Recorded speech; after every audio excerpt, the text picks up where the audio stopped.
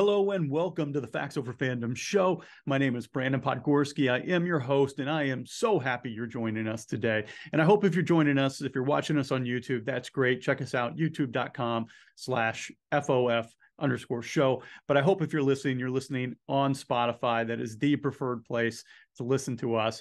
Just do a search on Spotify for Facts Over Fandom. And it's great to be with you this week. I mean, I put this out on social media on the Facts Over Fandom, and please follow us on social media. We're on Twitter, we're on Instagram. That's the only place to follow us on Facts Over Fandom. Both handles for both accounts, Twitter, Instagram, at FOF_show. Is this the best 4 weeks of the sports calendar? Now, it's hard because we're not in football right now, and I know we love football, but we've got 3 weeks of March Madness. We have opening day for baseball, and there's just something about opening day, spring. I'm here in northern Indiana, and it's been nice the past few days. We're getting close to Easter. There's just something about it, and opening day is just kind of that kickoff of spring. And now this weekend, we've got the Masters. Masters just started here just a couple hours ago. I'm recording on Thursday. This is going to drop on Friday. I don't know if there's a better 4 weeks in the sports calendar right now. So I'm certainly fired up. I'm ready for spring. I'm ready for warmer weather and just ready for a great summer at the ballpark. As my son gets older, I'm really looking forward to taking him out and watching a few, both minor league and major league games. So that's going to be fun this summer. But today's topic, what we're going to talk about today is the title of the show, How to Poach a Coach.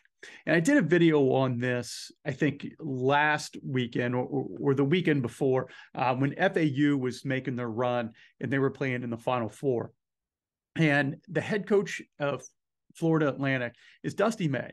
And Dusty May graduated from Indiana University. We were there at the same time. I'm an IU grad. He was a manager for the basketball team when Bob Knight was the head coach. And there was some chatter online with fans, and I'm gonna pull this up as I'm talking here. So I'm sorry if you're watching us on YouTube and I'm looking off the screen. Just kind of ignore that right now. I probably should have had this ready, but there was some chatter online from IU fans as I'm kind of following along online on Twitter and just seeing what some IU basketball fans are talking about. Hey, do we bring Dusty May to IU? Now it's a little bit peculiar because Mike Woodson has only been there for 2 years. IU guy, played under Knight, coached in the NBA for a long time. And he doesn't have IU to the level that fans expect to be for IU to be at. And certainly not probably where he wants IU to be at right now, but at least, hey, they've gone to the tournament the past 2 years. They made it past the first round this year. Again, that's nothing to write home about or be excited about if you're an IU fan, but it's certainly better than what they had previously under Archie Miller. But fans already started to ask, hey, do we bring Dusty May in? Mike Woodson, I believe he's 65 years old at the end of his contract. He's still got 4 more years. He's going to be pushing 70. Do we think about this? Do you strike when the iron's hot? So I was thinking about this show, and I did a video on it on Instagram, about a 4-minute video on why that seems unlikely. But as I was thinking about what am I going to do for a topic for this show, I want to share, this is from the Indy Star Sports Instagram account, and this was posted on April 5th. And it's a picture of Mike Woodson and Dusty May. And the caption, and this was from a column written by Greg Doyle, the caption is, "Nobody is pushing out Mike Woodson, but Dusty May is next." So let me read the rest of this, the rest of the description here on the post. Mike Woodson is 2 years into his return to his alma mater, winning enough games and landing enough talent and being cool and charismatic and kind enough to entering beloved territory with his employers, his players, and his fan base. Before taking upstart FAU to the 2023 Final Four, Dusty May was the student manager for Bob Knight at IU. Someday he'll become the head coach at IU. That first sentence is a fact. The sentence feels like a lock.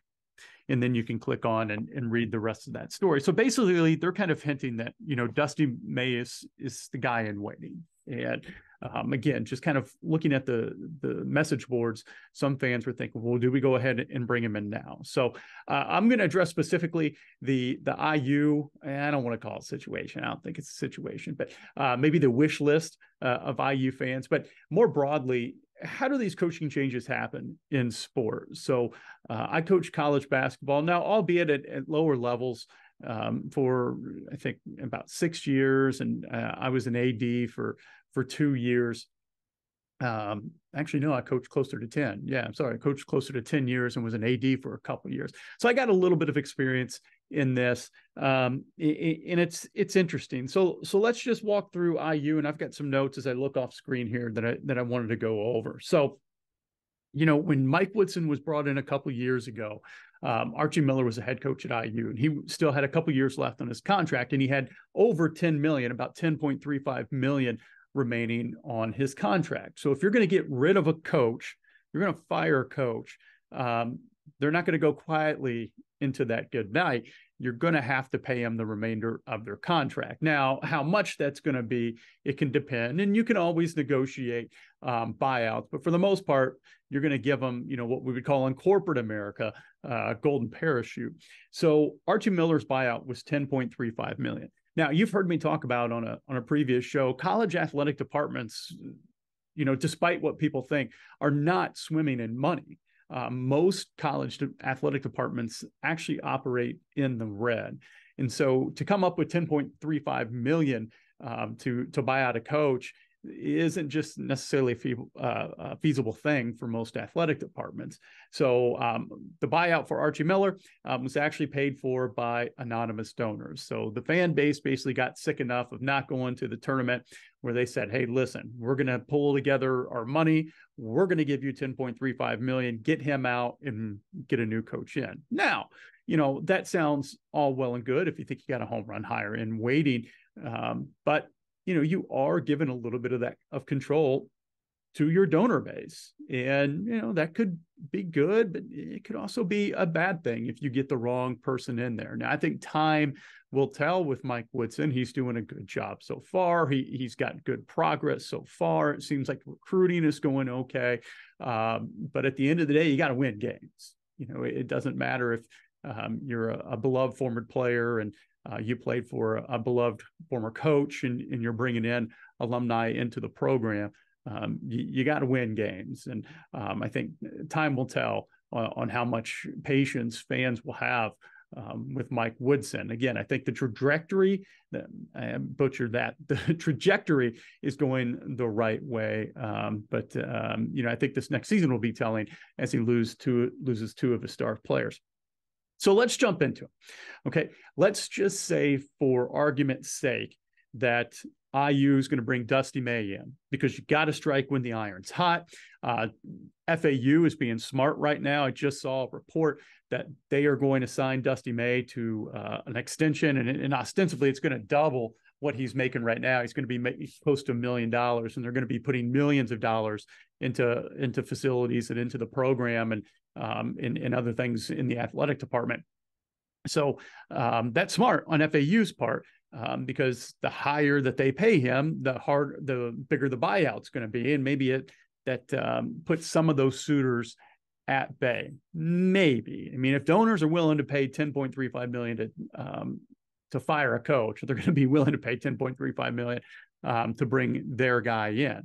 At IU might be a little bit more difficult. You just did this 2 years ago where you got rid of a coach. I don't know if necessarily there's a fever pitch to do that right now.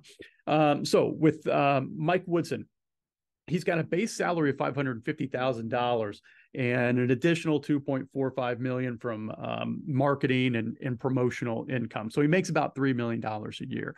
The marketing and promotional income, it could be, his coach's show and maybe, appearances, possibly a little bit with Adidas, although that deals, there is a clause with Adidas in the contract where you get so much money and what he can spend, basically gets a credit on the stuff that he wants to get from Adidas. So all that stuff kind of plays in there right there from Mike Woodson.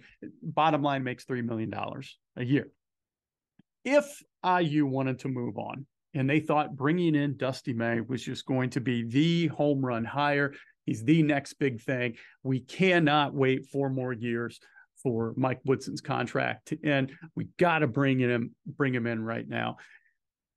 You got options as the AD, and I don't know if any of them are necessarily really good, which is why I think this is far-fetched. Not impossible. I've seen weirder things happen in college athletics, but I think you could do a number of things.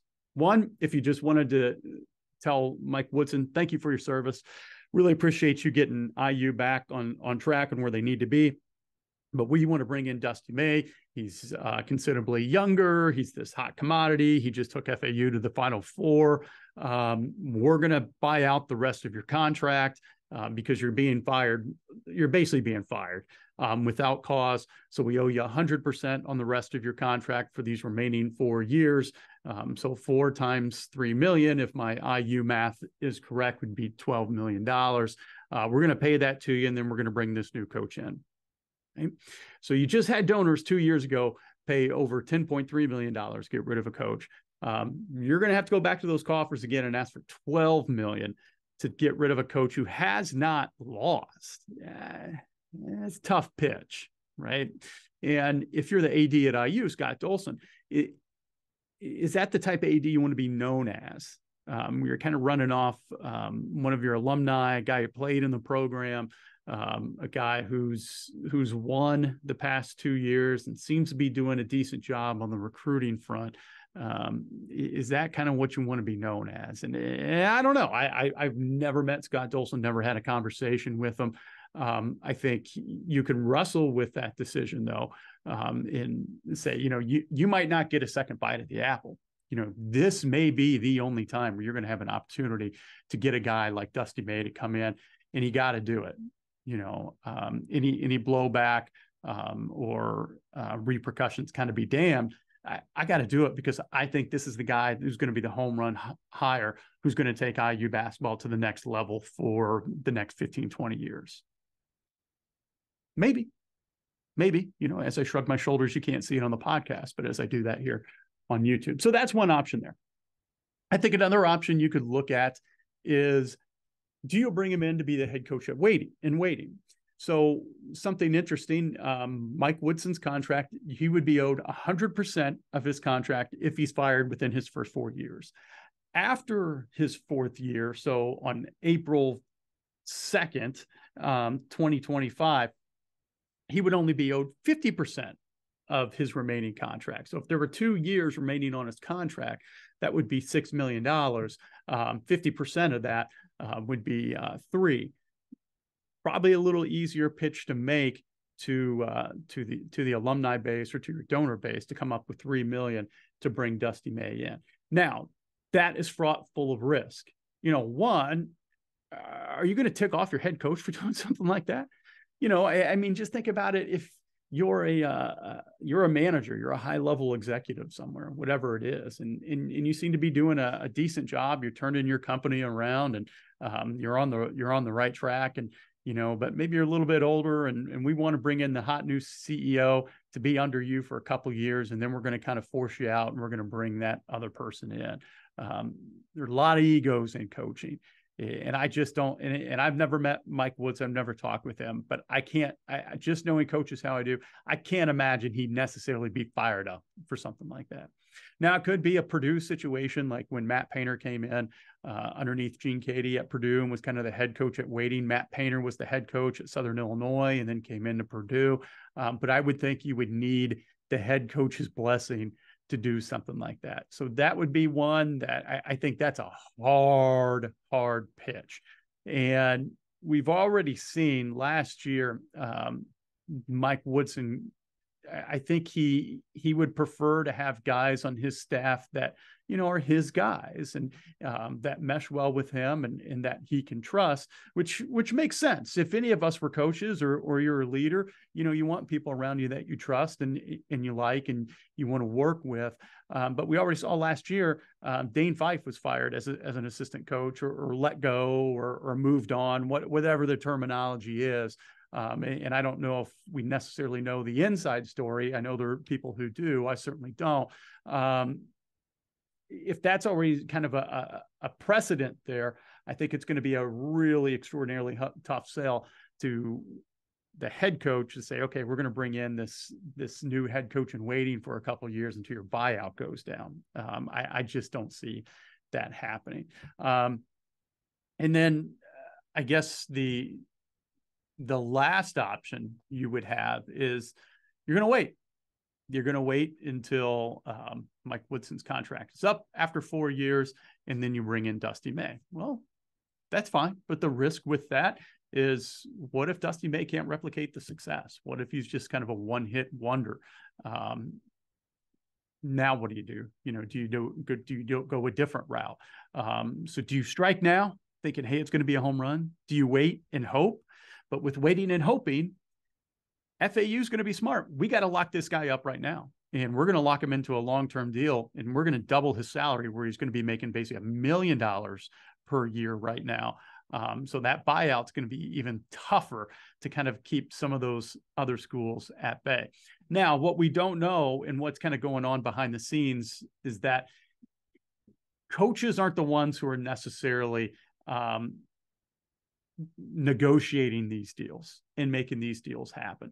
They happen through agents. And there was a report I saw on CBS Sports that agents and representatives and search firms have already reached out to Dusty May's people and trying to gauge his interest on if he's interested in leaving. And so far he's turned them all down. Well, that only kind of fuels some of that fire of, oh, he's waiting for IU. He's waiting for IU. So there's a lot of pressure that goes along in that ADC. I think it'll be interesting to see what happens. Just to kind of look at Dusty May's contract right now as we sit here on April 6th, not knowing the details of an extension he may sign. He is signed through the 2026 season. His current salary right now is, I believe, $450,000, or just north of $450,000, with 5% increase each year. As of right now, his buyout is $600,000. So again, to go back, if we were going to buy out Mike Woodson now, we're going to owe him $12 million, and we're going to have to buy out Dusty May's contract of $600,000 to get him just to Bloomington. Not to mention, there's usually bonuses involved, like moving expenses. You want to pay for his staff to get here. So you're probably looking north of $13 million to bring in a new coach. Is it worth it? Are you convinced that this is the guy that's going to lead you to a national championship, and do it quickly? Because fan bases will turn on you in a heartbeat. I mean, if you just look what's going on at Kentucky with fans who are already kind of sick of John Calipari and not winning to the level that they think he needs to be winning at. And Calipari is kind of an interesting, he almost kind of has like a de facto lifetime contract. So that one will be kind of an interesting one to watch. So we'll see what happens there. And again, I'm just looking at Dusty May's situation right now with FAU, but this goes on with schools all over the country. So I did want to bring something up here, something that I use. This is a case study that I use in class, just to kind of give you an idea how some of this stuff actually works. Right. And I want to bring you the story of Northeastern University versus Brown. And this is one that actually went through the courts. And I got my handy dandy notes here that I'm gonna bring over. But Don Brown, head football coach. He was under contract with Northeastern University as its football coach since 2000. In July 2003, he signed a new contract with Northeastern with the term that went through the 2007 to the 2008 season. So basically 2008, right? Article 7 of his employment contract provided that he was not to negotiate or accept other employment during the term of his contract without first obtaining the written consent of the university president. So he could even talk to another school without getting written consent from the president first. So if a school wanted to come and talk with him, let's say, he's at Northeastern, let's say UConn wanted to come and talk with him about being the football coach, they were going to have to get written permission from the president, or at least Don Brown was going to have to get permission from the president to talk with a school like UConn. A liquidated damages clause in his contract provided for a payment of $25,000 if Brown left Northeastern before the end of his contract. So he was going to have to pay $25,000 to break his contract. Now, how this works in college sport, kind of like I just talked about, let's say UConn comes and they're like, hey, we really want you. We think you're doing a great job here up in New England. We want you to be our coach. Brown says yes, provided that he has permission from the president. UConn's going to obviously pay him a salary, and then they're going to pay that buyout. I mean, that's rare where coaches are going to write a $25,000 check. UConn's going to pay that. So continuing the story, remember, he signed a contract extension to 2008. In January 2004, Northeastern denied a request from the University of Massachusetts, UMass, to discuss employment with Brown. Nonetheless, Brown told his AD at Northeastern that UMass offered him the position of football coach and he had declined. So UMass, according to Brown, said, said, hey, UMass still contacted me. They wanted me to head coach, but he goes into his AD and he says, no, that's not going to happen. All right. However, 3 days later, Brown submitted his resignation in order to accept employment with UMass to be the head football coach. Northeastern sued Brown, seeking a preliminary injunction to prevent Brown from coaching at UMass. So, what we have here would be a full contract breach. Right? Don Brown is in breach of his contract with Northeastern University. He said he would be the coach. Now he's leaving. He's not holding up his end. He said if he was going to interview for another job, that he would get permission from the president first. Now, what's interesting here, Northeastern being a small school, I wish I kind of knew the backstory on what happened here, because most schools understand, especially smaller schools understand, if you got a coach who's been successful, as I talked about earlier, coaches have egos. They want to move on and they want to move up. They usually don't necessarily deny requests for interviews. It's just kind of part of the business. You're at a small school, you do well, you want to move on. Schools kind of understand that, and usually they're open to you talking to their coach to go on to bigger and better things. Doesn't mean they like it, and doesn't mean it happens 100% of the time, but usually it's something that they're okay with. So it'd be interesting to know what's going on here in the backstory. However, Brown took the job. And so what Northeastern did, they sued because they wanted to stop Don Brown from being able to take this job. So they filed for a preliminary injunction with the court. So now the court has to decide, was he in breach of contract? And if he was, what are the damages here?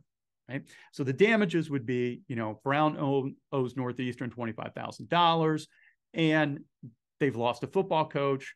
They want him to stay on as head football coach. And courts generally can be pretty shy about having people stay somewhere in a job if they're moving on. So let's see what happened. So the ruling in this case, this went to the Superior Court of Massachusetts, and it did grant the injunction for Northeastern University against Brown. After the ruling, Northeastern and UMass worked out a settlement. Brown was barred from coaching on the sidelines for 3 UMass games, and UMass paid Northeastern $150,000. And so this lawsuit illustrates the type of remedy available against an employee who blatantly violates a covenant not to compete provision. So we kind of had a non-compete clause with this whole thing there. Right. So, it's interesting. The court did grant the injunction against Brown. UMass, and this puts pressure on UMass. Well, now we just hired this guy as football coach. Now I can't coach. What are we going to do? And so they probably kind of held on and were hoping that the court wouldn't rule that way, but they did. Like I said, I think a lot of times courts are a little bit shy, but he blatantly violated this covenant here. So they did rule against him. And so UMass said, you know what, we're going to have to pony up a little bit more to make sure that we can keep this guy. So kind of fascinating court case, and just the business of college athletics with how coaches kind of move about and the way that things are kind of done behind the scenes. It's not a normal job interview kind of recruiting process that a lot of us are used to in our day-to-day jobs. There's a lot that goes on behind the scenes, a lot of people who are kind of working to place coaches in the right place. So hope that kind of clears up a little bit of what happens on how you poach a coach, and hope it's something that you kind of found fascinating. Stay tuned as we go to our next segment where we talk about this week's dream job. All right, it's time for this week's dream job segment. And after a 20-year career and still going in sport management, one of my favorite things to do is work with aspiring sport business professionals and trying to hook you up with places that you think you would find your fit, right? Whether it be in sales or marketing, accounting, finance, management, operations, broadcasting, digital advertising, whatever it would be in sport. I love to try to help you kind of find your niche. So every week I'll look at a new job board, website, or just try to give you a little bit of career advice if you're looking to make that break in sports. And so today I wanted to bring you workinsports.com. Workinsports.com is one of the leading job boards in sport. The guy who runs it, Brian Clapp, I have had him speak to my classes for the past couple years, and he just does a fantastic job of really breaking down what it is you need to do and work in sport, because he's been doing it for a long time. He has been hiring and managing people for a long time in the sports space, and he provides a great website and a ton of great resources. Check out his podcast. If you check out workinsports.com, their website, you can also check them out on Twitter, on LinkedIn. I think on just about all the social media platforms you can think of, they're on there. He does a great job on his podcast, bringing on people every week to talk about what their careers look like. And listen, if you're listening to this podcast and you're in this space where you're helping people with careers, hey, I'll give you a shout out. I don't make any money on this podcast, but if you would like to advertise and help me monetize it, I would not say no. This is just something I love to do. You know, some people like to quilt, some people like to fish, some people like to hunt, or, whatever, collect baseball cards. I like podcasting and I like making content. For me, this is fun. So, as far as I'm concerned, I'm at the point of my career where I can give back. If anybody else that is there and they want me to promote them, hey, shoot me a message. Let me know. Check us out on Instagram and Twitter at FOF_show. So today I wanted to bring you Work in Sports. Now, Work in Sports, as compared to some of the other job boards that we looked at, like Teamwork Online, this is a paid service. Now, the good thing with Work in Sport is that they're partnered with iHire. So they're going to bring you a ton of job listings, some that aren't listed anywhere else. So if you're really trying to make that break in sport and you want to invest in yourself, workinsports.com is a pretty good investment. But I wanted to bring up, if you're checking us out on YouTube, and please, I want you to listen on Spotify for the podcast. That really helps us out, again, as we thinking about maybe one day monetizing this show. But certainly, please go check us out on YouTube right now, because I've got up the workinsports.com website, and it's just YouTube /FOF_show. I try to keep our handles all pretty consistent. But I made an account and I uploaded my resume here to Work in Sport. The great thing is I'm in a great spot where I do not need to look for a job, but I did at least want to show you what it looks like if you have registered for a job. I might do the same thing with Teamwork Online here in a future show. But this is basically what your home screen is going to look like. Based on your resume that you upload, it'll have some recommended jobs for you. And I'm going to go over this week's dream job. And I just have a free account. So you can see over here, my membership level is basic. My account completeness is only 30%. So if you really want to go in and put in more information about yourself, they can they got an algorithm that matches your skills to open jobs and your preferences and things you want to do with open jobs on their website. And in fact, I just talked with Brian. this afternoon, and he said right now they've got 18,000 jobs posted. So again, if you're looking for a job, I think workinsports.com is a great place to look. But one of the things I thought was pretty cool here is if you go over to resumes, you can click try our resume review tool. So I uploaded my resume here, and I'm going to click on this. And then it's going to scan your resume, and it's going to scan for words and phrases and formatting that HR managers are looking for. And not just that, specifically for their software. So if you've ever applied for a job, especially now, you're usually doing it online, and it goes through their HR software, and then it's looking for keywords and key terms, because, you know, some of these companies are getting hundreds of resumes for their job posting. So the way they filter that out is like, okay, let's look for these terms here that we absolutely have to have on a resume. And then, you know, it's going to spit out, okay, well, here's, you know, 20 people that we need to look at a little bit closer. So I'm looking at this resume review. It says my resume review score, it's great. Yay, congratulations for me, right? And so formatting, my layout looks good. My file size and format looks good. Content, my contact information's there. Employment history, achievements are there.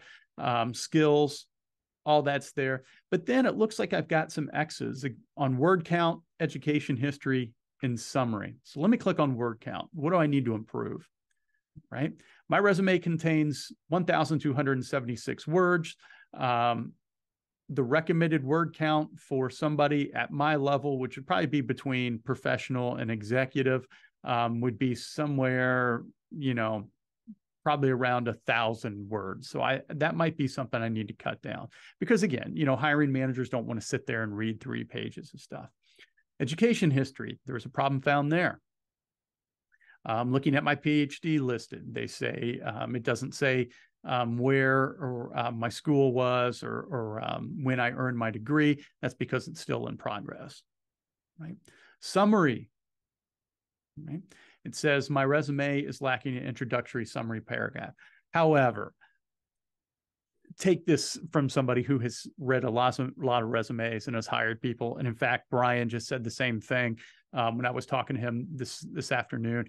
You do not need a summary. Now, if you're brand new to the workforce and, you know, your resume could basically fit on a post-it note, and you want to put a summary on there and what you're looking for and your skills and background, you can do that. That makes sense. However, if you're applying to a job that I posted, I know you want to work for me. You don't have to put a summary. I know what you're doing, right? So a lot of times that stuff, it gets glossed over. Don't worry about that, right? And there's other things that they'll go over in your resume review there. So it's kind of cool. But let's go to this week's dream job. So you're on workinsports.com. You've got your free account and you're checking things out. This week's dream job is going to be the Esports Head Coach at Purdue University, Fort Wayne. Pretty cool job. Okay. Now, what you're going to notice when I click on this and you go to this job here, it does say what the position is, Esports Head Coach, and where it's at, right? Purdue University here in Fort Wayne. However, the job description and the ability to apply are locked unless you get a premium account. So you're going to have access to apply to these jobs with a premium account. So if that's something that you're looking for, you can do that. Now, you know, I don't want to cut Brian's legs out from under him, because I really respect him and I think he does a great job. But, you know, if you're a savvy internet user, or certainly a savvy job hunter, you're going to know how to use workinsports.com to look up jobs with titles you might be interested in.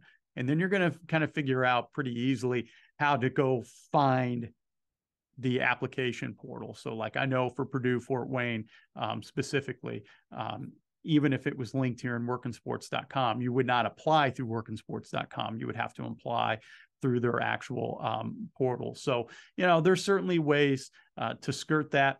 But if you're looking for a place where you can find the largest amount of jobs and get some feedback on your resume and find jobs custom tailored to you, check out workinsports.com. And then if you're interested and you've got a background in esports, this is an industry that's growing by leaps and bounds right now. I think back in 2016, I believe it was projected to be the second most watched sport by 2020. And I don't have updated numbers in front of me, but I know it's in the top 5, and it was projected to be number 2, right behind the NFL. Colleges are starting esports teams, and you can get a scholarship to play esports or to participate in esports at the college level.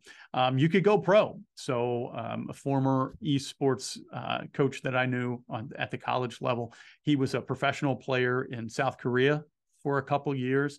And it was interesting talking with him how intense it is as an esports participant, because I mean, you're practicing hours and hours and hours each day. And while it might not necessarily be physically draining, it's certainly mentally draining. And you can imagine sitting that long, you do need to get up and you need to move. And he said, you know, we did actually work out just to kind of help keep us a little bit sharp, because physical fitness has been shown to help with brain activity as well. So there's so much that goes into esports, and so many different games and new platforms coming about that I think it's really an exciting time to get in that. And there's going to be a lot of opportunities going forward. So if you're an esports professional, and you probably, I'm going to assume for a job like this, because it's so new, you don't need to have a ton of experience, but if you've got a couple years experience as an esports professional, check out this job, head coach, esports, Purdue University, Fort Wayne's, with the Mastodons here in beautiful Fort Wayne, Indiana. So that's going to do it this week. Hope you enjoyed the show. Have a great Easter. I'm looking forward. I already know what the topic's going to be next Friday. We're starting to get into marathon season. So we got the Boston Marathon coming up.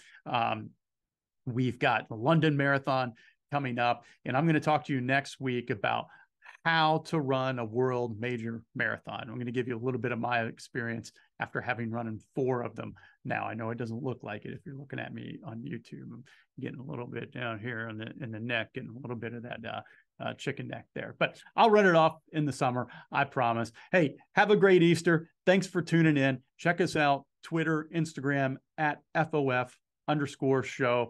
Remember, love each other, love God, be a good sport. See you next week.